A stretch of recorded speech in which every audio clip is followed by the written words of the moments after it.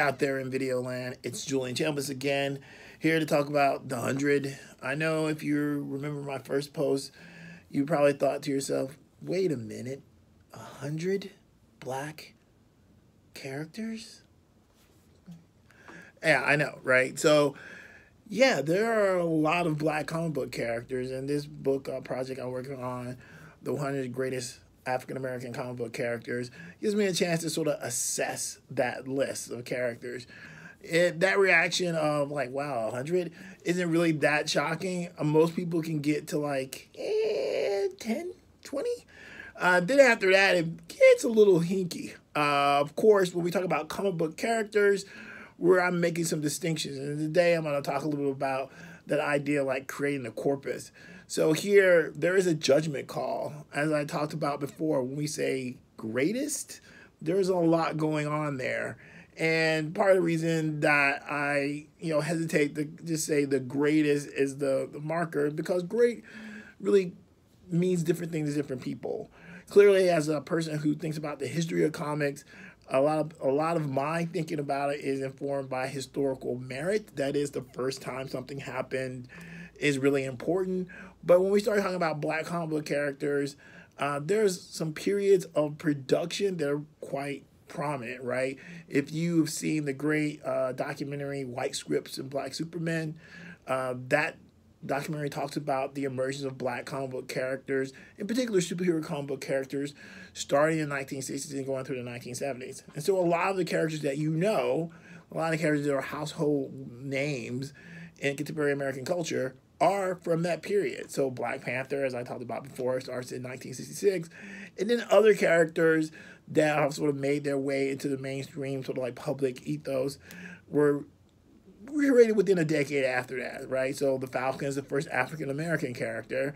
But then you have characters like Black Lightning, who comes in the late 70s, 1977, or a character like Misty Knight, who's really a sort of an analog to blaxploitation, or of course a character like Luke Cage, who recently had his adaptation in the Marvel Netflix series, Luke Cage. All those are 1970s characters, right? Late 60s, 1970s characters.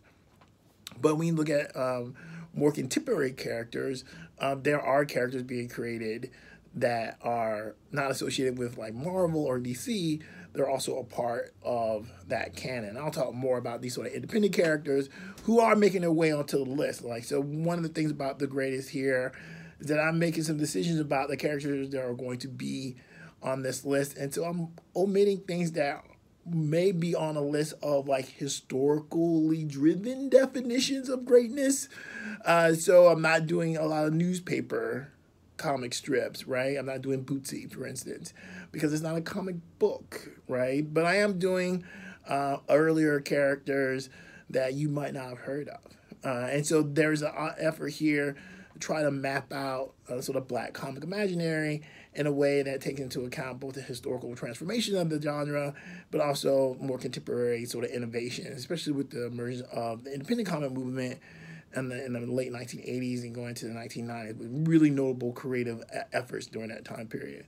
But there are things that I'm just going to not touch on. And a prime example of this would be something like Gun Hawks, right? So that's an example of a character that I'm not going to do, even though I thought long and hard about it. Gun Hawks, in case you don't know, is a comic book that came out in the early 1970s. It's actually a sort of Western comic, a return to that genre for Marvel Comics. Reno Jones and Kid Cassidy, the Gun Hawks. And the reason I'm not going to do it, because like by no shape or form would I think of it as the greatest, but it's really interesting because of what I think it does represent, which is a kind of conservatism reaction that's sort of playing itself out in comics, because you have a black character here, the aforementioned Reno Jones, and his white partner, Kid Cassidy, who are on a journey that's really sort of framed by a kind of lost cause Southern mythology that's really interesting. Interesting for me as someone who's thought about Southern culture and Southern memory a great deal, but also interesting in the sense that I see it as part of a broader narrative of sort of like cultural renaissance that's attached to Southernness in the 1970s that people have written about with a great deal of detail. So this is one of those little permutations of that kind of thing happening in comic books.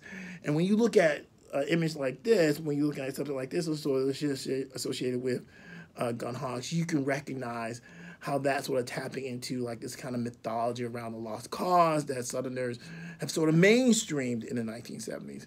So a fascinating sort of historical comic narrative, but not necessarily something that should be on the list of 100 graded characters. So as always, when you think about these things, recognize that, yeah, I'm thinking about it as an academic and someone who likes comics too, but there's a lot going on in this project. So thanks for watching, and more to come.